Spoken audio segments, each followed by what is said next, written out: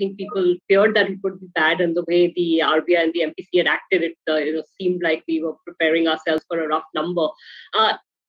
Was the message in that number broadly that generalized inflation is here, or at least it is becoming more generalized than what one would have assumed a few months back, and pressures are no longer just coming from food and fuel?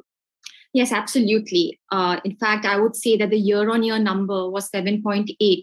But if you look at the sequential momentum, which technically we call the quarter-on-quarter annualized, was actually 9%. So it was even higher than the number we saw, come out yesterday. Across the board pressures, food, fuel, core.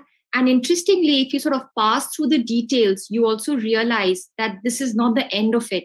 As in, there's going to be a lot of upward pressure even now, because a lot of the pass-through still remains, it still is not complete. So this, is a problem number. I must say here that the next 2 months readings, May and June, will be lower. It'll probably be closer to 7 and not 7.8, simply because of base effects.